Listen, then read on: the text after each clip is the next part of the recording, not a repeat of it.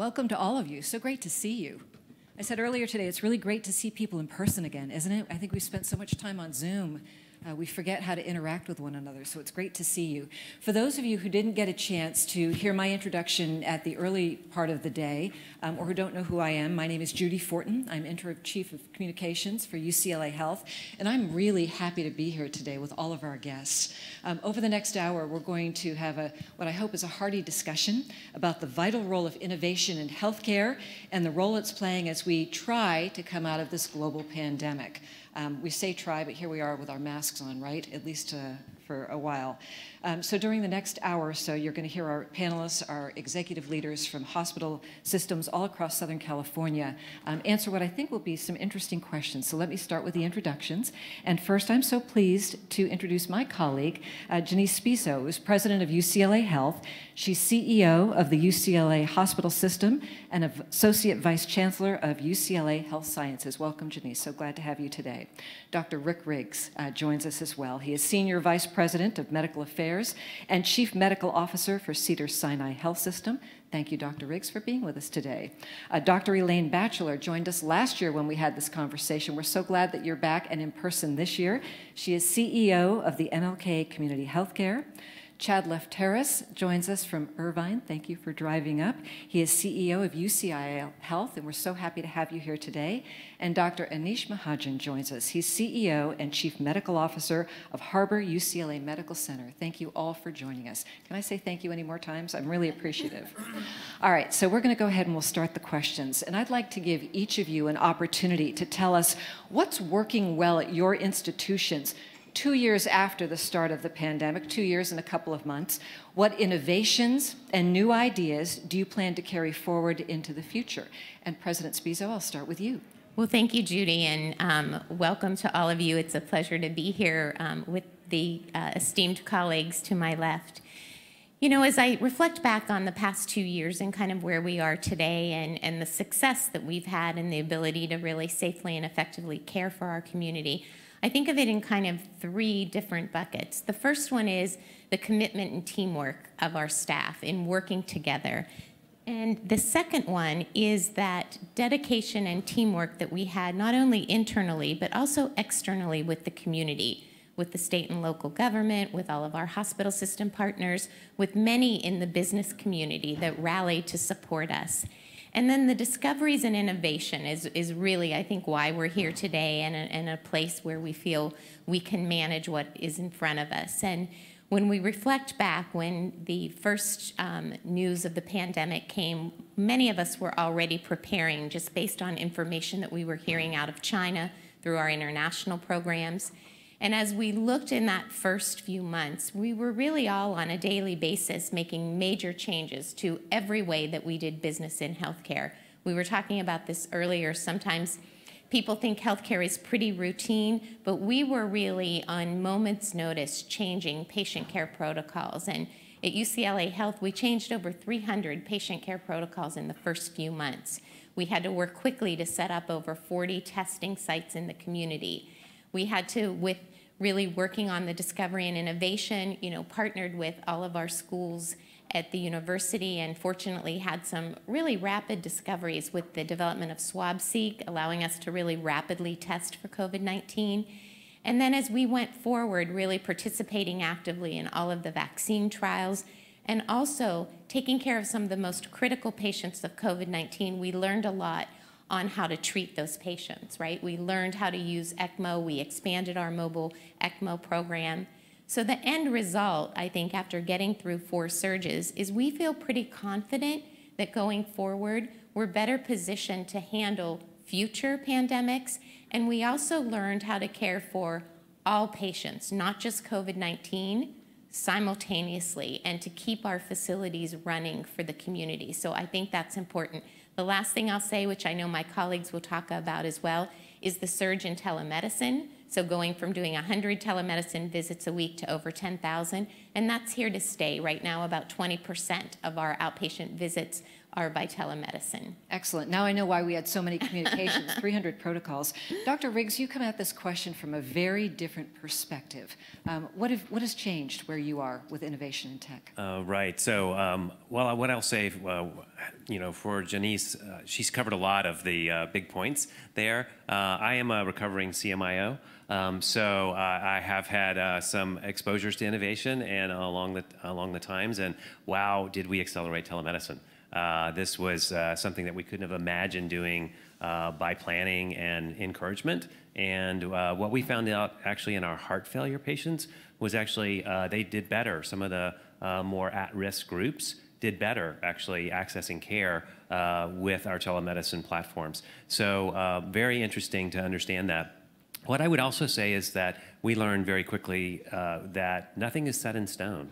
And as Johnese was saying, we just went back to on-campus masking today. We are, titrating and calibrating all the time now. And so monkeypox, okay, right? So, we got that, right? If that happens, I think, less contagious, less virulent, all those different pieces, we already have a vaccine.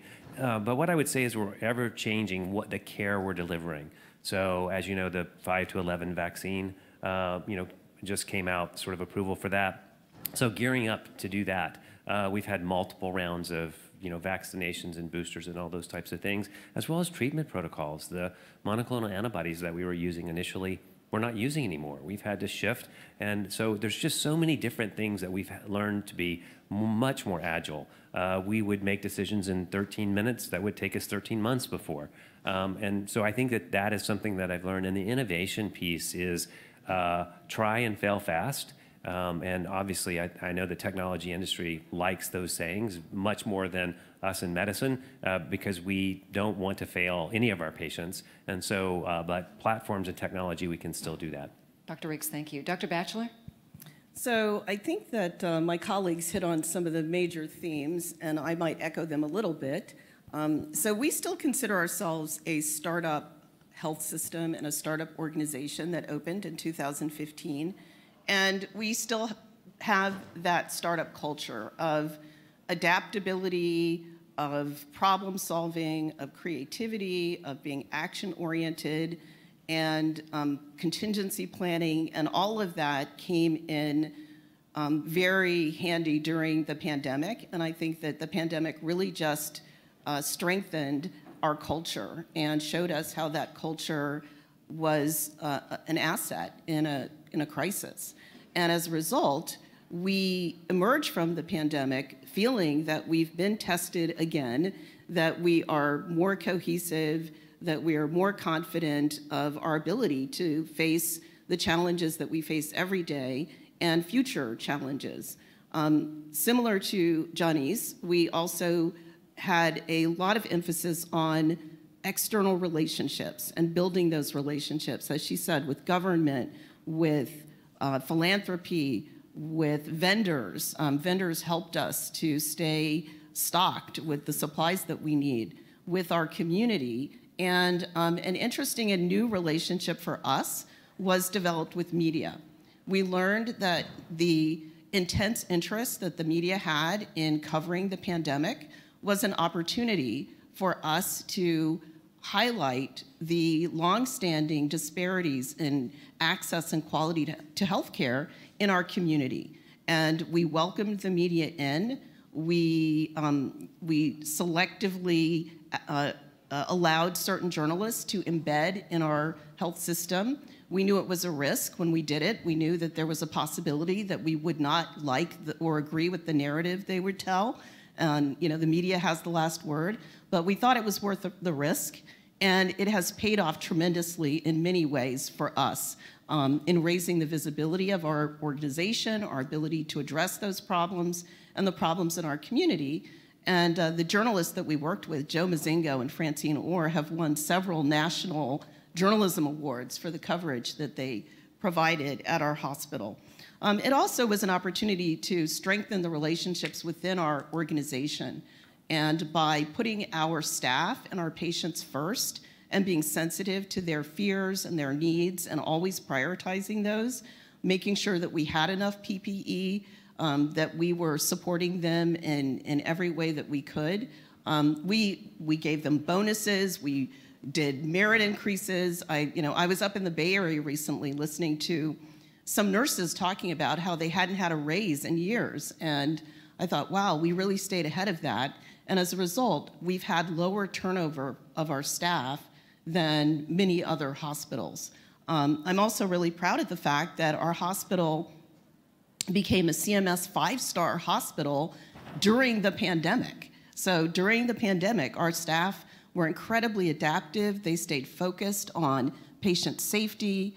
I thought that, at any minute they would come into my office and say, Dr. Batchlor, we can't take care of another patient. We were so disproportionately impacted, but it never happened. And we turned conference rooms and meditation rooms, every hallways, every space became a patient care area. And I think as we come out of the pandemic, we're really focused on advocacy, on connecting the dots for people about why the pandemic was so impactful in low-income communities, and engaging in the policy advocacy that we need to change the structural problems that we have in our healthcare system. And that's really where we are today. You brought up so many key points. Mr. Lefteris, Dr. Batchlor said the word confidence. Thinking about what you're taking forward, do you feel confident? Do you feel like you have what you need and you've learned enough to move forward for monkeypox or whatever's coming our way next? Yeah, thanks for putting that out there, Rick. Thank you. Good morning. So I'd like to say ditto to a lot of what I've heard, and absolutely, our teammates, 8,000 of them, are more confident and stronger. Yes, they are tired, of course. We all are of this. But they are more focused and more confident as a unit, if you will, than they were going into this. And I'm not sure we would have predicted that, even now looking back. So we're trying to make sure that we harness that and really pull that forward in everything that we're doing. You mentioned community. You all have mentioned community and the partnerships there. That's something that I think about some of the most amazing phone calls that my office might have received, including, let's say, Oakley Sunglasses called when we couldn't get a face shield and said, hey, we have a manufacturing plant. How can we help? You name it. Right? We got calls like that from so many colleagues that wanted to figure out how they can fit in and help. And to this day, we are so ever grateful for that. Luckily, I think, just as Johnese shared, we did get wind of this thing coming way in advance, but we didn't really know what it was, and it changed so much. So this constant and frequent communication that you've heard my colleagues mention was so important to be able to turn quickly and then turn again and again and again. So I think our learning that makes me so proud is that we've proven we can do that, because healthcare is notoriously slow. Even when we're fast in healthcare, we're called healthcare fast, which is pretty slow. And so we've learned how to be a little bit more nimble than I think we've ever been before. I like that word. Dr. Mahajan, you come at it from also a very unique perspective. As CEO of Harbor-UCLA Medical Center, help our guest understand what Harbor-UCLA is. And again, the question for you is innovations, new ideas that you've brought forward for your team and your hospital. Yeah, no, thank you, and I really appreciate all of the comments. Harbor-UCLA, like MLK Community Hospital that Elaine leads, we serve predominantly the Medicaid or Medi-Cal population, predominantly people who live at 200% poverty and lower. And, I feel that, sort of taking off what Chad has said, it took a pandemic to force us in healthcare to actually take telemedicine seriously. We are a culture in healthcare that is slow to innovate when it comes to how we deliver services. But the pandemic forced our hand, and we saw, much as what's been described, extraordinary efforts by providers, nurses, and administrators to actually, out of necessity, do things differently. And that's a learning that we all want to continue to take as we, try to be faster innovators in healthcare. But what it also did, at least in the communities that Elaine and I end up, with our staff serving, is expose even further, the disparities were so much further exacerbated by the pandemic. And as we all made the move, including in the Medicaid space, to telemedicine, we learned that the digital divide is even more urgent to address.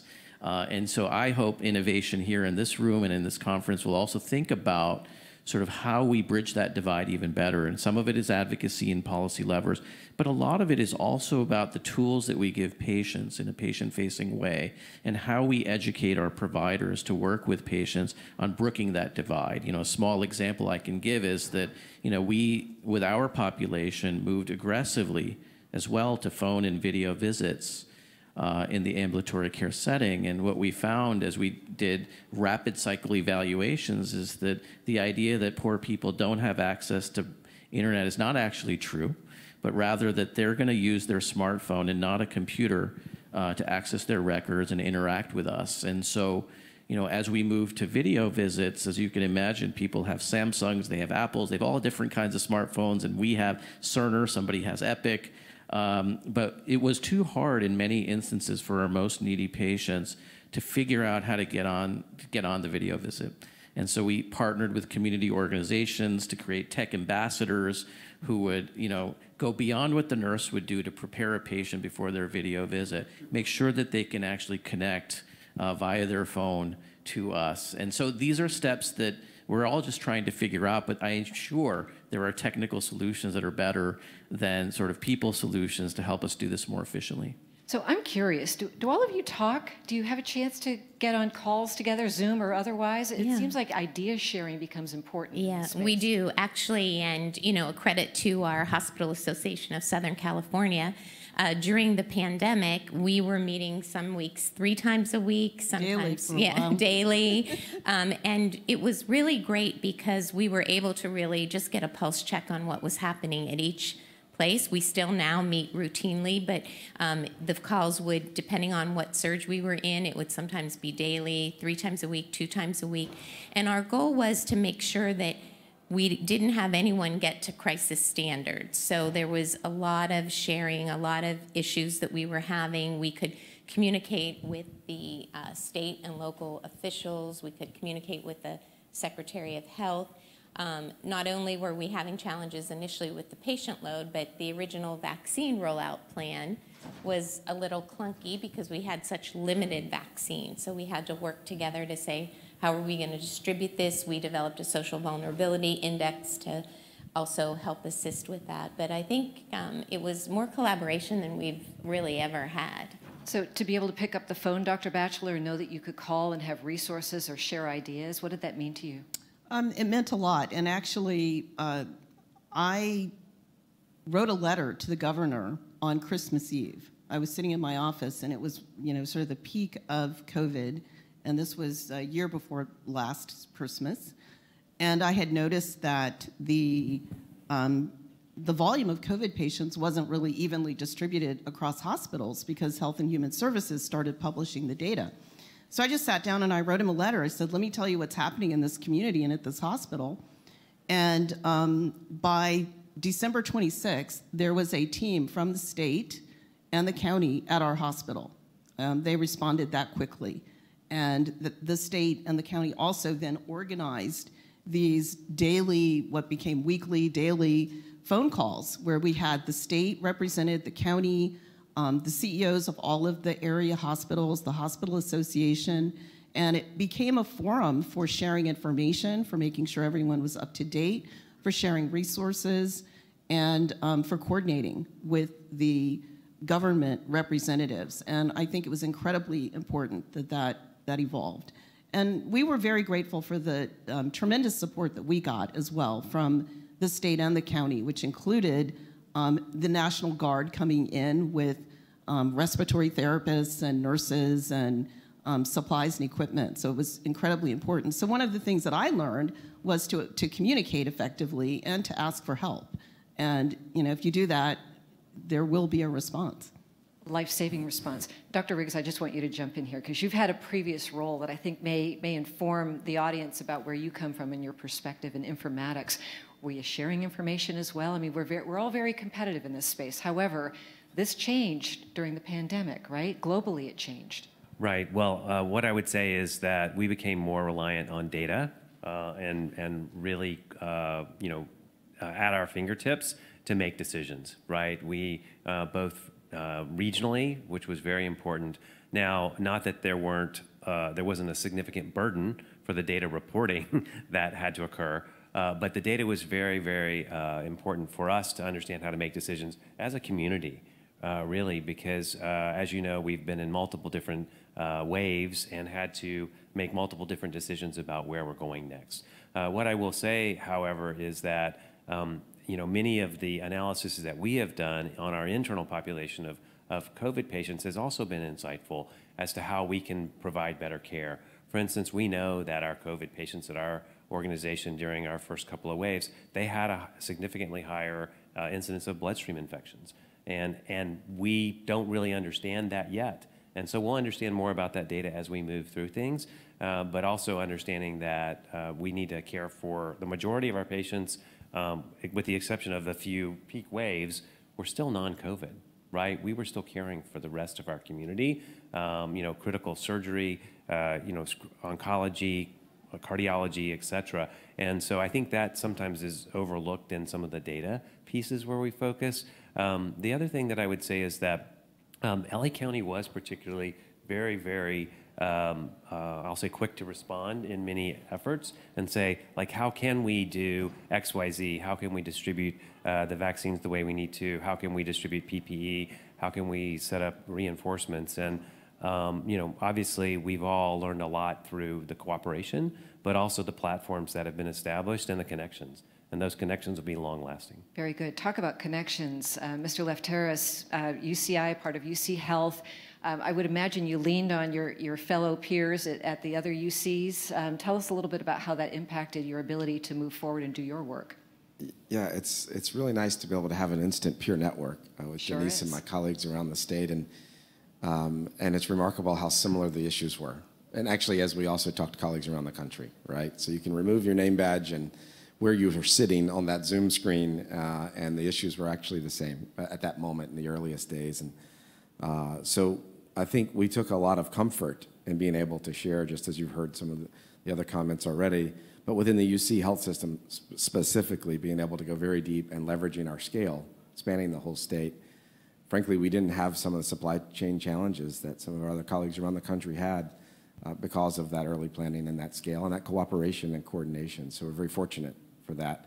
And it was a good test, frankly, because we've not been tested like that before. So we tried to leverage that, and Johnese, we're still together twice a week, actually, speaking of calls, just to make sure that we are coming out of this, again, as strong as possible as a whole. I think that sounds great. Dr. Mahajan, Mr. Lefteris talks about a test. If you had to grade how you all work together, would you give it an A, A+? I'm a tough grader. Okay. So I'll just be honest. I think we, this to me, I've been in healthcare leadership 15 years. This was a tremendous achievement. I was on these calls every day with many of you, and it really was amazing. And for that, I really feel hopeful about the future. I think there are things we learned to make the next time around better. And one of those things I would argue is that we don't have a public health data infrastructure where we can very readily understand how to load balance, whether it's supplies or even patients, right? We had in South Los Angeles hospitals putting patients in places they shouldn't be. And we didn't have an easy way of knowing where the beds were available and then moving patients around quickly. That's something that we should all be working on now with our colleagues in the audience, figuring out what we can do so when the next pandemic comes around, hopefully it's not monkeypox, we are ready to address that. Very good. So the next question I have, and President Spisso, I'll address this to you. So it's been a long 2 years, I know, at UCLA Health and for all of you where you work. What strategies do you have for sustaining resilience among your leadership and workforce teams? It's so important right now. I mean, I think we saw that, by the time we hit our third and fourth surge, we were already doing a lot for wellness and trying to do things to boost morale, but people were just really physically very tired. And then particularly when we had the Omicron variant, while we weren't seeing more COVID patients hospitalized, we were bursting at the seams with all of our regular patients, and we were having really double the number of staff sick calls out per day because our staff were at home with Omicron. And so that really put a tremendous tax on the people working already to do extra shifts, double shifts. I think our staff really rose to the occasion in such an amazing way. We did a lot of things, as Elaine mentioned, to try to keep really front and center all of their needs and the fact that we were really trying to address shortages. But I think right now, as we did town halls, we do frequent rounds, what we're really doing is looking to say, how can we not only help them with their physical well-being, but a lot of the mental stress that people went through. Our COVID-19 unit saw a lot of death, right, in the early phases, and that was very challenging.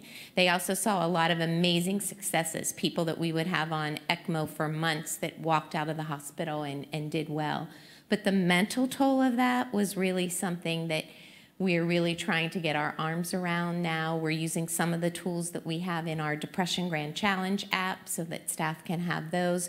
We're also doing a lot for mindfulness. We just had Nurses Week, and instead of a lot of trinkets and gifts, people really just wanted time to have small forums where they could share their thoughts and try to build resiliency.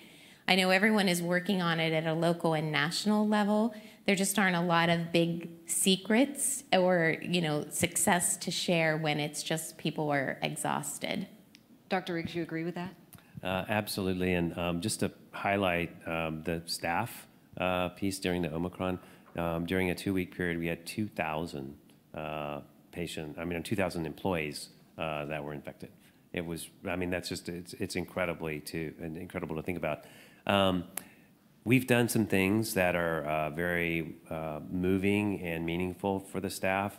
One was a ceremony at dusk of letting go and sort of really, having people drop their thoughts into, water where the paper dissolves. Really a sort of a physical experience, but also an emotional experience. I would say that humility for staff and saying, we don't know, but we're going to keep you safe, working, and informed. Humor, we've all had to be just, acknowledge that this sometimes is just unbelievable, right? And then connection. What we know is that from our surveys internally, if my manager asks me how I'm doing in the past period of time, was correlated with engagement. People want their leaders to connect with them, and in our Zoom and sort of other WebEx and Teams type meetings, emotional connection is hard. Nobody's built that app yet. This is really great if you guys could take this, where you can actually say, oh, hi, Elaine, it's so good to see you, right before you come in. And, oh, did you get that note about, we just don't have that because there's just one platform unless you're in a breakout room. So you guys get on that. That would really be helpful. I think it's a call to action for all of you. Dr. Batchlor, connection, engagement, yes. Those words are important. Yes, so ditto to everything that they just said. Really important for your employees to know that you care about them, that their needs matter, and doing all of the things that we just talked about. I think the pandemic has brought one change that I think is really important in healthcare. When I trained as a doctor, you didn't talk about your feelings. You didn't talk about the impact that the type of work you did was having on you emotionally or mentally. And I think that through the pandemic, we've come to recognize and accept more readily that we need to address that aspect of our caregivers. And so some of the things that we did, we actually hired a behavioral health counselor who offers one-on-one counseling sessions with staff and also connects people with external counseling. We invited in spiritual leaders who do regular rounds with our staff and are there to talk to them about their feelings, to pray with them, to give them a hug. One of the other things we did that I think was unique and special is that we developed a post-discharge COVID clinic where our staff, our doctors and nurses who took care of those patients in the hospital could see them in an outpatient setting. So the hospitalist who took care of a patient or the nurse who cared for a patient in the ICU would go and see them when they came back for their outpatient visit. And it allowed them to see that some people did make it through that experience to the other side. It wasn't all death and destruction, and that there were people who were healing and recovering as a result of the work and support that they had offered. And one of the other innovations that we implemented was something called Schwartz rounds, which are rounds that staff have where they talk about the social and behavioral impact of being a caregiver. So I think that is one of the good things that came out of this. When I was trained, the major coping mechanism we had was humor, but now I think it's much healthier that we allow people to talk about the difficulty of the work that we do. Mr. Lefteris, what are you doing at UCI? And thanks for bringing up the Schwartz rounds. Super powerful and important thing that we do as well, and our colleagues get really a big lift out of that. We kind of returned to the basics, and a lot of what you're already hearing, whereby we really took a pause and made sure that we were trying to over-communicate every possible resource, because you heard some amazing resources. We all had lots of those and more for our colleagues to help them. But at times there's also this interest or disinterest sometimes by coworkers to, well, that's not for me, right? Or it's a sign of weakness or whatever it may be. And so really breaking that down was where we spent a lot of time. And we brought in, you wouldn't believe the different resources that we've rolled out. We have an integrative health institute. If you want acupuncture, massage, if you want financial well-being, we'll bring in the financial experts. You name it, right? We had everything coming in, and we realized that they just weren't getting tapped into enough. So then we had to flip that. And then Johnese also mentioned the amount of communication that's happening differently, whether that's in a town hall fashion or frequent rounding. We have, all of us have multiple locations and sites, and the complexity is hard to be in front of everyone. And so being very present throughout all this has been so powerful. The feedback we keep getting, I keep thinking that we'll do less town halls because we've continued them, but we still have thousands and thousands of people on every Zoom town hall on all shifts, and so we're not stopping that, right? And so that's another indicator of how engaged I think our workforce is and how much they also still need, frankly. So I think we have a long way to go. I remember the earliest days when our first few coworkers went out, Rick, thinking about your comment, and you couldn't go to the grocery store and buy anything. Remember that? Like you couldn't get toilet paper. I still don't know why, but you could not get toilet paper. So we opened up a commissary and said, come get the paper goods you need, come get the dry goods you need, right? And that was such a huge deal for our coworkers. It was not a very costly thing, but it was just one less thing I wanted that nurse, that cook in the kitchen, whomever, to worry about when they left that long shift, that they now got to go wait in line at the grocery store or wherever on their way home for hours.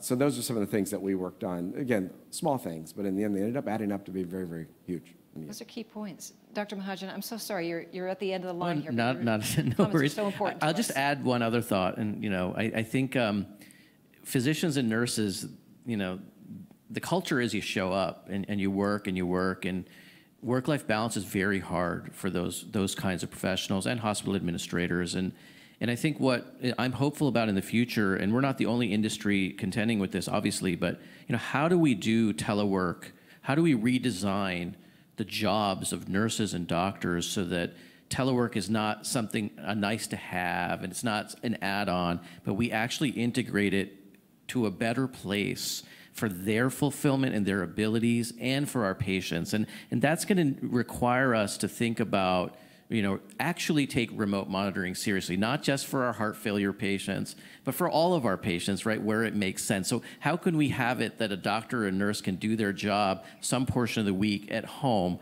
when their kids are still there, but also take great care of their patients? Those are the innovations I hope come out of what we've faced in the pandemic. I love that you've given some challenges to the group here, so keep thinking. You're smart Judy, people. can I Yes, throw in just one absolutely. other thing as I was sitting here thinking about it? I think there are a couple of other things that help you build resilience in your staff, and I think one of them is giving them autonomy, them feeling like they have agency. Empowering them? Yes. And, one story comes to mind. During the pandemic, many hospitals, including ours, implemented no visitor policies. And, we felt like we were on pretty solid ground in doing that. One of our ICU nurses came to us and said, I don't think it's right that people die alone without their loved ones. I think we need to change the policy. And we did. And I think it's being responsive and, empowering your staff to come forward and, tell us what they think ought to be changed, and to listen to them and act on their recommendations is part of building resiliency in your team. Those are tough decisions because there's risk. I would just like to add on that. I think, that feedback, constant feedback from our staff and their willingness and dedication to put the patient first really made us push a lot of the rules. And even on our weekly calls, we would be sharing some of those. And one of the things at UCLA Health, thanks to our innovation program, we actually accelerated innovation grants to staff to come up with some new ideas around everything that we were managing. And I think it does empower them to use all of their knowledge and training to say, we can do this better. And, we just had great support from the business community with a lot of those ideas. It's amazing how many people stepped up, both internally and externally. So as part of your hospital system missions and visions, I'm curious, how are you impacting the communities you serve with innovative ideas, impacting the communities? And President Spisso, I'll start with you. Yeah, so I'll start. One of the things that we noticed, and again, we're a very large health system, 4 hospitals, 200 clinics through the community. We knew that there were still patients who had barriers to access, particularly the large homeless population we have in Los Angeles with about 66,000 patients a night, people who are experiencing homelessness. So we started a mobile outreach van. There are some other groups in the city that provide those, and really targeted 4 areas, particularly where we were seeing many patients come into our emergency department with really things that we could meet them in the community to provide. And so we launched that program in January with 2 vans. We'll be up to 6 in the next few months.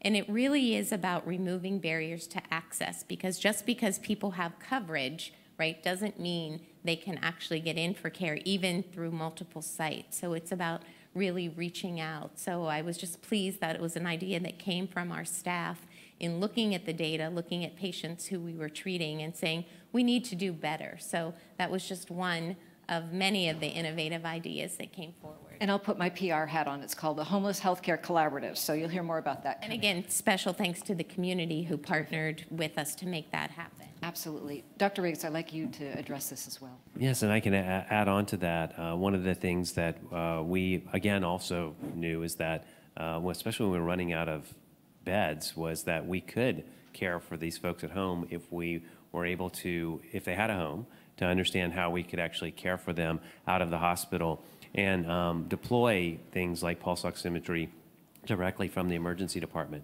which is something that, normally if you're even, vaguely hypoxic, right, we're thinking about which way is this going to go. But as we understood more about the disease process, we've also developed a healthcare in action, which is for folks to have a 30-day mobile van that will link up with them to deliver care, and they are given cell phones with solar chargers, actually, so that we can contact them. And so this is a very innovative program we're looking at. We're actually funding the 30 days post, discharge or discharge from the emergency department or from the hospital for care, and they have a warm handoff to a PCP. So we're understanding and trying to innovate in some of the same spaces. Additionally, we're doing direct grant making to agencies that are trying to address issues like those experiencing homelessness, the mental health pieces, building capacity within community organizations to actually address healthcare disparities and understand what they are in a way, because they're on the front lines. So I think that it's going to take all of us really up here to really begin to continue to iterate. There will be technology solutions that may help advance this.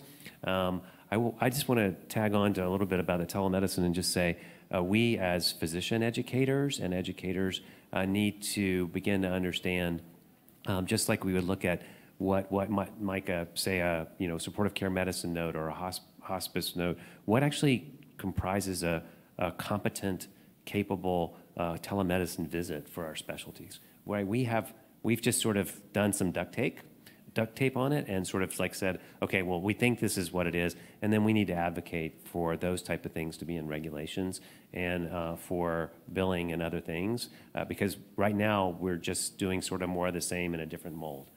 Very good. So Dr. Batchlor, the question was, maybe it seems obvious. How are you impacting the communities you serve?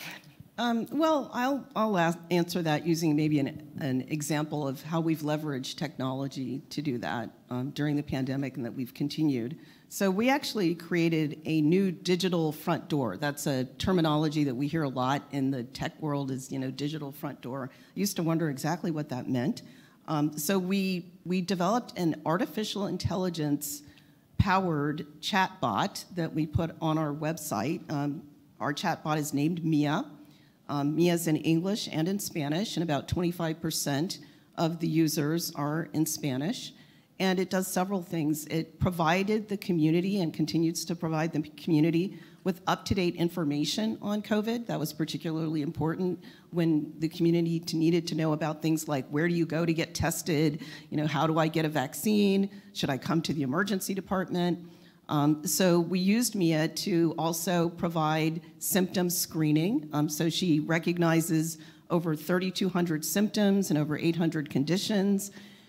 Thirdly, she connects people to the appropriate source for care. So it helped people figure out, should I come to the emergency department, or is this more of an urgent care type of visit, and helped keep our emergency department capacity available for COVID patients. In conjunction with Mia, we also implemented urgent care telemedicine on demand. So even a person who wasn't technically one of our patients, anyone who lived in our community, we bought a telemedicine vendor and we connected it to Mia.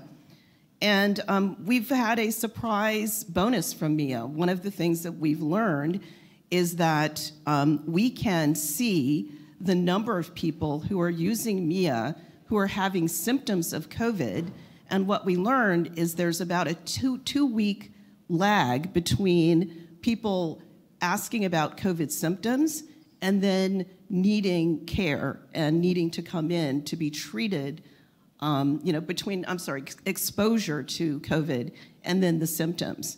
And we are actually at a point where we can kind of predict when we're going to see an uptick in people coming in with COVID following their exposure.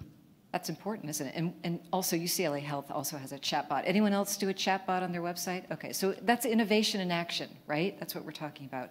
Mr. Lefteris, I want to give you a chance to answer. So I think I'll maybe go to where Rick was going about the amount of things that we were able to move quickly on. We mentioned telehealth, of course. We were already doing a lot of investigation around what more can we do in the home, and you brought this up as well. So I was very pleased to say when all the headlines were how many ICU beds, we were able to move patients out of our facilities quicker by doing and extending monitoring in the home. At any one point, I think we had 52 patients at its peak at one moment at home. Well, that's about 2 nursing units full. When we didn't have extra beds, right, that were at home being monitored safely and were discharged a little bit sooner with amazing outcomes, to your point. So it can be done. But I think that we also needed that sort of shot in the arm to move further, and we continue to go into that. On the other side of the equation, we also partnered to do more care in your home with a third party. The name is Dispatch Health. You may know it. They're based out of Denver and in markets around the country. We're the first in California to have them do in-home urgent care visits. So through that online portal, the digital front door, right, you can also now get access to have, I like to say we've gone full circle, where the physician or advanced practice provider will come to your home and see you as well. So that also helped with eliminating readmissions, perhaps, due to COVID and other things as well. Excellent. And that continues today, regardless of COVID. Terrific. Dr. Mahajan. Yeah, I think all of us are working on this aspect. When I think about your question about community, I think about the fact that during the pandemic, it so happened we had another kind of surge of recognition by our nation about systemic racism, about how our systems, all of our systems, lead to these disparities in people of color who then have worse health outcomes, among other outcomes. And we saw people take to the streets. And so I think all of our health systems are reckoning with that as well in the setting of watching the disproportionate impact of not just COVID, but other illnesses in the setting of COVID affecting people of color in our community. And I think that our staff is pulling for it, we in leadership are pulling for it, and we are casting about how do we actually do this? How do we honor our communities by looking at these forces that affect our ability, right or wrong, to deliver great care? And I think that, you know, we in the County of Los Angeles health system, Harbor-UCLA being one of the 4 hospitals in our health system enterprise and the clinics, you know, we've gone on a massive, you know, strategic and engaged approach with our faculty and our staff, with our communities and community partners to say, you know, we've been doing it this way, and we want to learn with you and have your input about how we do this better. And how do we begin to, you know, we in healthcare only deal with a piece of it. And Elaine talked about it earlier, but we can be very effective advocates where the levers are to really help us get past some of this stuff. But what I would say about innovation as it relates to this is that one of our biggest challenges, and the chatbot is so cool that Elaine described, is that, you know, it was very difficult to overcome or to have the time for providers to address the questions and the mistrust that patients came forward with regarding vaccine or antibody therapy, or am I safe enough to go for this other procedure when I just had COVID? The amount of time it would take to educate our patients and then our community to do this wasn't built into how we're reimbursed, was not something that anyone really had the time for. So what happened? Our doctors decided after their duties to go and do community events and to try and spread the message. And we want to see better use of electronic tools. We want to see better strategies about how we educate those communities that have understandably, because of the history of oppression that they've suffered, how do we communicate to them the science? And I think that's something that is crucial for all of our health, because pandemics affect all of us. Very good. Any other follow-up remarks that you wanted to make? I would just like to follow up on the equity piece. I would say that there's been obviously a lot of needed attention and movement in that space. And what I would say is I think that us understanding what equitable care delivery looks like is kind of where quality was probably 20 years ago. People would say, okay, you know, well, are we delivering quality care? Is it safe? Is it quality? I think we need to begin to ask that about every, you know, initiative that we're delivering. Are we delivering equitable care, and are we actually designing it that way to be successful? Because I think until we get to that point, I think we may iterate around the margins, but we're not going to actually fundamentally change how we're delivering care. Okay, very good. Dr. Batchlor. And I would say that the majority of my time now is spent talking about that, advocating for it, and it's going to be much harder than we think to achieve. There's a lot of talk about it, but not as much action. And many of the root causes of inequity in our healthcare system are deeply structural and policy-based. And if we are going to achieve equity, we are going to have to go directly at those structures and policies. And what I mean by that, the majority of our community that we serve is insured by Medicaid. And in California, the Medicaid program has decided to cover lots of people and lots of services, but we have the 3rd lowest provider payment rates in the country. And that means that a lot of the coverage is illusory when you can't find a provider who is willing to deliver services for what's being paid. And what's being paid through Medicaid is a fraction of what Medicare and commercial insurance pay. And right there you have a structural inequity that doesn't make sense, and that is disproportionately impacting our communities of color. So I think that it's easy for us to talk about equity, but it's going to be a lot harder for us to actually achieve it and to make the serious changes that we need to make as a country and as a state to get there.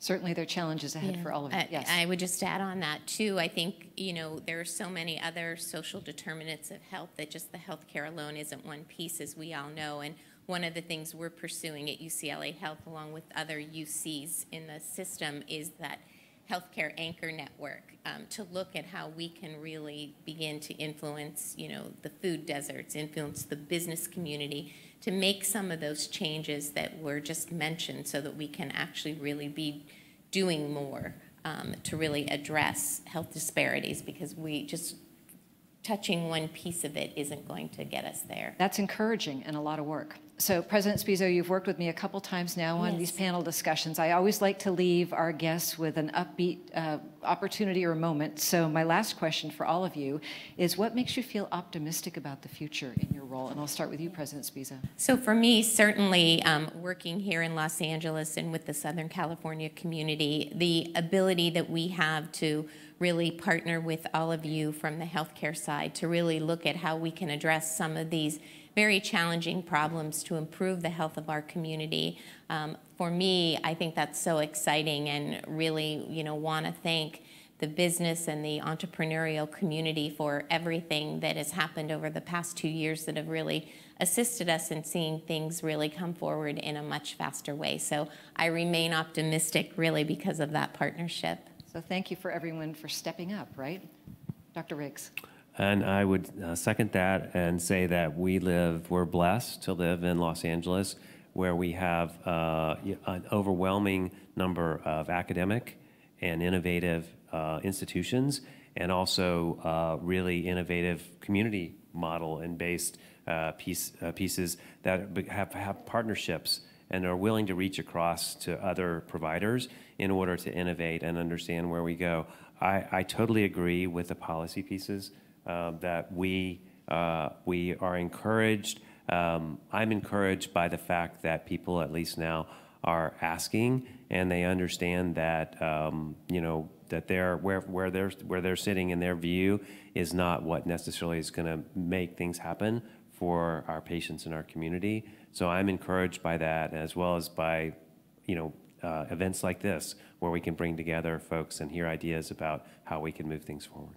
Make things happen, Dr. Batchlor. You're doing that, right? What makes you feel optimistic? I think that's exactly right. What makes me optimistic is the belief that we can affect change, and the example of the people that have come before me and the people around me who are affecting change. And I think I almost feel like we're obligated to be optimistic and to believe in that, because if you don't believe you can change things, you're not going to change things. Over spring break, I took my 2 college sons to visit Brian Stevenson. He's a lawyer who graduated from Harvard Law School and then moved to Alabama, where he represents poor inmates who are on death row, many of whom have been wrongly convicted. And my son asked him the same question. He said, how do you do such difficult work and remain hopeful? And his answer was pretty similar. It's because you're focused on affecting change, on helping people, on solving problems. And it's the little successes that you have along the way, I think, that encourage you to keep going. So I think it's something that we're obligated to do, to believe in change.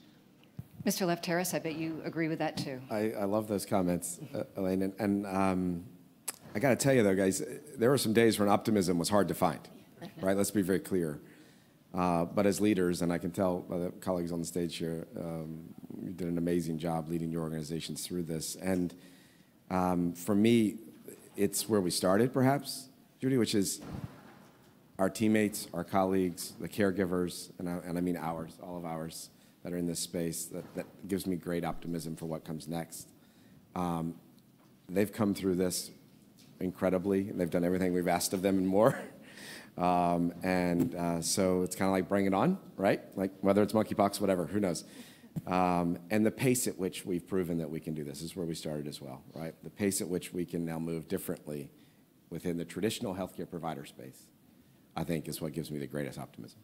All right, and Dr. Mahajan. Yes, I'm just picking up on what Chad said. I'm very optimistic about our teamwork. Teams, both the smallest team in the hospital to the teams that we even have on the dais here. There's been an extraordinary record of teamwork because of the pandemic, and we're just going to build on that. That brings me hope. It also brings me hope from my earlier comments that we're going to call out things that are really affecting our ability to do well, and that is, this idea that we really do need to address disparities, and I feel that there's a true reckoning with that occurring across all of our different disciplines and industries, and that's gonna help us a great deal too. So those are things that make me very hopeful. Very good. Well, we're starting to wrap up our discussion, and I'd like to give each of you an opportunity to say a few final words. I'm starting with you, Dr. Mahajan. You've been very patient. Oh, well, I was just getting relaxed to hear all the comments. And, You're just getting started. I mean, I would just say that I really appreciate an event like this. I feel that our best is when we bring different disciplines together. And, you know, in what I saw outside and the folks that are here, as a few conversations I've had so far, I'm very hopeful about creative minds come and challenge us in leadership to say, hey, what are your problems and how can we help you think about your problems? And let's take you through some opportunities to try to address them. And, you know, half of those ideas will tell you, get out of here, never could happen. But some of them will work, and we should have the courage to take them up. Courage. I like that word. Mr. Lefteris, your final words. Yeah, I would say when we say get out of here, come back as well. So I would also just add that, you know, when we think about how far we've come, the ability to be here with you, thank you for having us. I think there is a really powerful moment to think that we will never return to the pre-pandemic way of living in the healthcare space. We will not, we cannot, we must not. We're gonna need your help with that, because I believe that the future for us as providers is partnering with best-in-class providers of other services and working together to do that. So that's my challenge to all of us in this room and beyond, because I think that's another very, very important element that makes me very optimistic about what we can do together and change the way we've delivered care. I like that. Dr. Batchlor. So I guess I would say that to those of you who are creative, innovative thinkers and who may have thought of healthcare as being kind of old school and not very innovative, I think you would find that there's a receptivity to that you may not have anticipated.